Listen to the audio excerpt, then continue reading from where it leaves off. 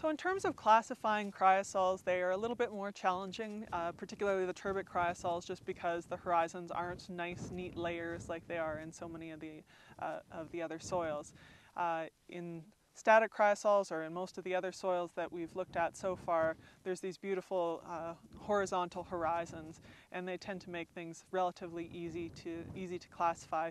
Even within the vertisols, with all of their mixing and churning, it tends to be in such a way that you can describe a whole layer as being heavily churned, and it's still along a horizontal layer.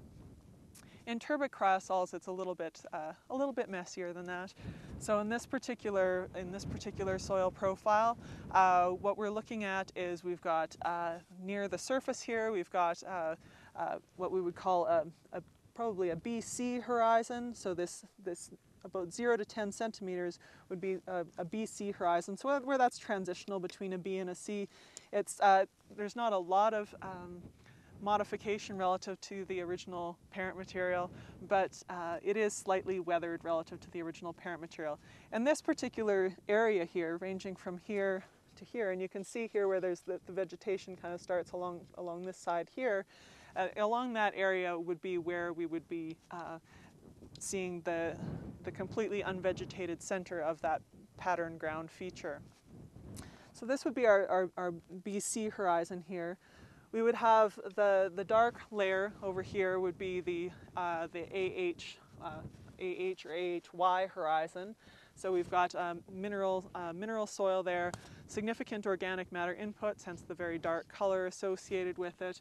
But it is very much a mineral soil. It's not just a buildup of organic matter in this particular example.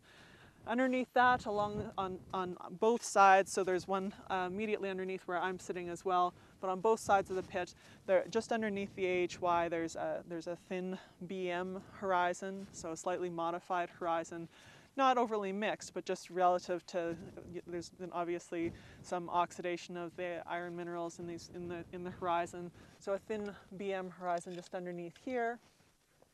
But the other thing that we have is just sort of in a general circular shape here. We've got this horizon that's quite a bit redder than the surrounding material. And so this horizon ranging from just right around 10 centimeters here and down in sort of a lobe shape down underneath here. It's about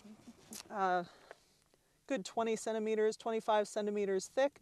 There's this slightly redder horizon, and it's not it's more oxidized than the material around it, and it would be described as a BMY horizon.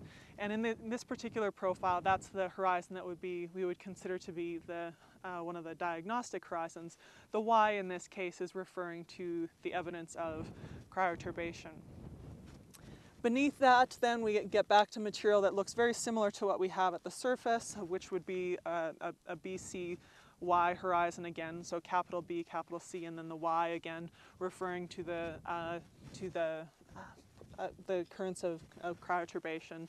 And then once we get down to about 2 meters, so close to the bottom of the pit here, we get into the permafrost. So in this case, that would be classified as a CZ horizon. So the Z being the suffix that denotes the presence of permafrost within the soil.